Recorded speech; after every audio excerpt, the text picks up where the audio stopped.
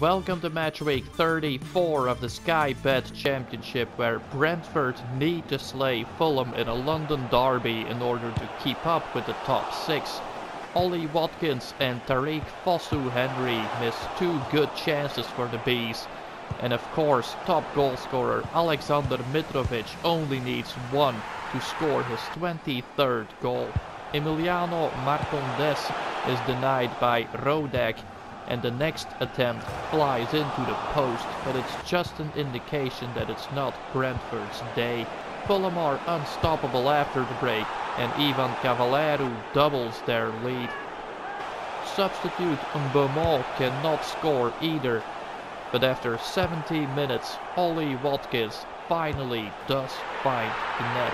Brentford wish to save a point, but Camara has none of that. 1-3. Case closed.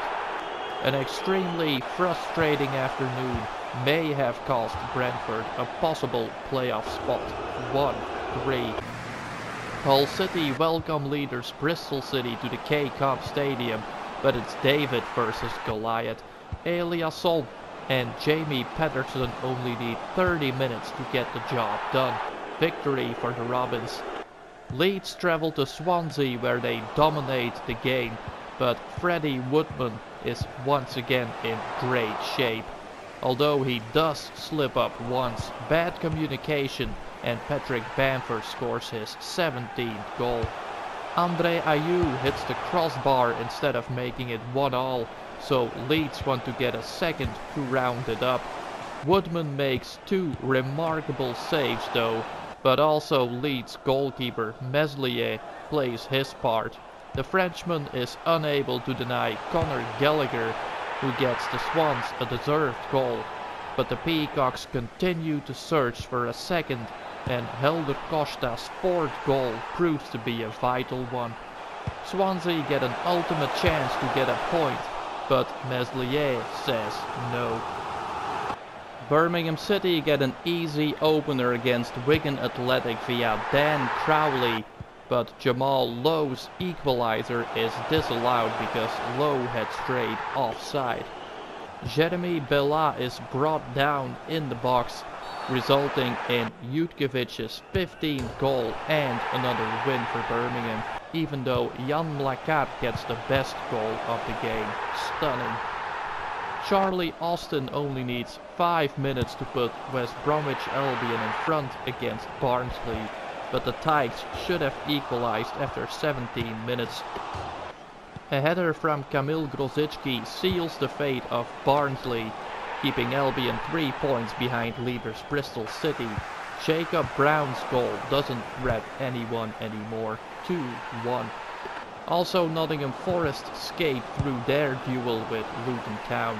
Lewis Graben gets his 18th goal, and even though Simon Sluga denies Amiobi, he still gets beaten by Nuno da Costa and Thiago Silva. Luton Town are 1 step away from a relegation battle. Preston can jump to 7th place and open the score via Alan Brown, but Connor Wickham finds the tiniest of gaps to squeeze the 1-1 past Declan Rudd.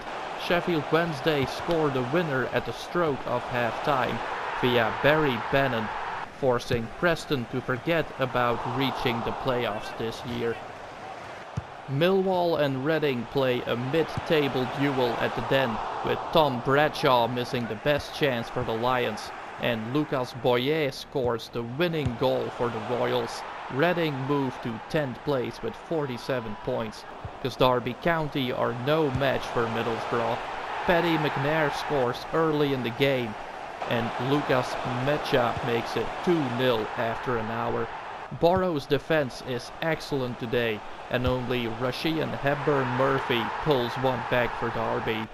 Charlton versus Stoke is a thriller with lots of chances for both teams. Ince misses the first one, before Lyle Taylor makes it 1-0 for the Addicts, but Stoke reply immediately with a header from Klukas.